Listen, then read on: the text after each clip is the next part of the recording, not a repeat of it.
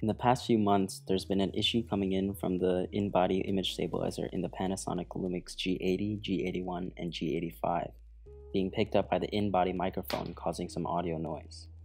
A few people have posted videos about this, and recently Panasonic has released a firmware update 1.2 for this problem. So to fix this, first you want to format your SD card from the camera body.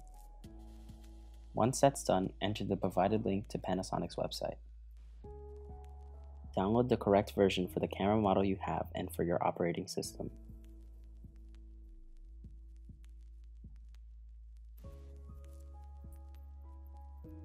Once that's downloaded, unzip the .zip file. Plug in your SD card and delete all the files on the SD card. Now drag the .bin file onto the card. Eject the SD card and put it back into the camera.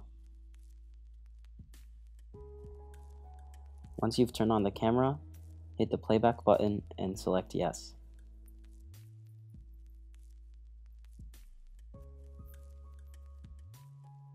Once it's finished, the body has been updated to version 1.2. Go ahead and format the card again from the camera and you're all set.